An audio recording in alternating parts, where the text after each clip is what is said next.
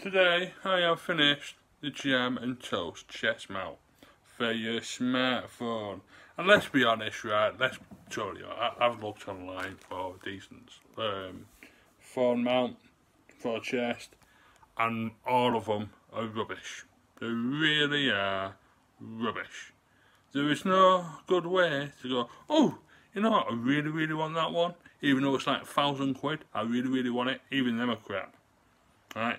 So I thought, why buy crap when you can make crap, but good? There we go. I call this the Jam and Toast smartphone chest mount. And as you can see, it looks like jam on toast. Yeah, you know, genius here, genius. Right, so this here, right, can we do? This stuff goes for it. I mean, you can use anything. I'm just using this like thing, which was part of my shirt because I know how round I am, so then I can use it. And it just like goes through here, and then it goes underneath there, and then it goes in here to keep the phone steady. And I'll put some waterproofing all the way around here and stuff. And yeah, put cardboard together and stuff, and this is how you undo it. Do this. Luke, I am your father. And then you take this out here. And then you take this one out here, because this is really sturdy, you know. You can't drop this, you can't destroy this. Remember, it's on a smartphone, you know. My phone is an iPhone SE, so I built it around that. Right. Come on, you see how hard it is to get off?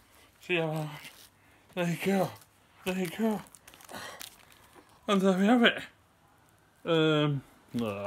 See what I mean? It even gets tangled up. So, how's this going to fall off here? Look at that. Yeah. Waterproof on the back as well. It's got a funky glittery glue on it. Yeah. So, all you do is make a bar, cut up a cardboard, and you put it on the thing. And then you get some more cardboard,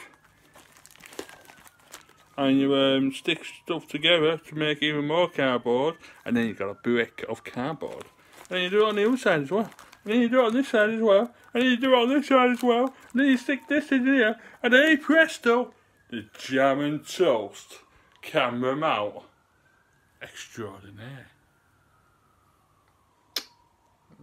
Yeah, look at that. Yeah.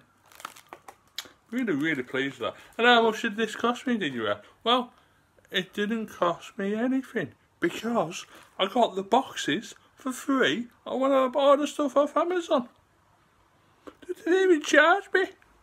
I mean, how bad business sense is that, not charging someone for a box? You know what I mean? They've got to be pretty nutty upstairs. Secondly, I bought some spanners from a bike, and Alfred's tried to sell me one spanner for like 13 quid, and then this nice bloke goes, oh, what about these? Oh, these spanners for £12.99, and this was on top of it. So I cut it off and stuck it to the thing. So that was free. The elastic band was also free because it comes around medication and stuff. The bag was also free because that goes around medication and stuff.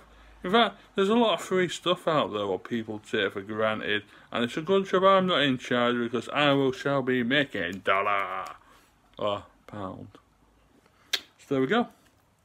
The only thing it cost me was £7 for the glue gun, which I probably, matter of fact, I probably would never have bought the glue gun and just used the prick stick. But you know, when I was asking for advice from people at the time, they were just like, oh, I don't know. And then 2 hours, 3 hours, they're like, oh yeah, you should buy that thing. That's the world I live in. Cheers.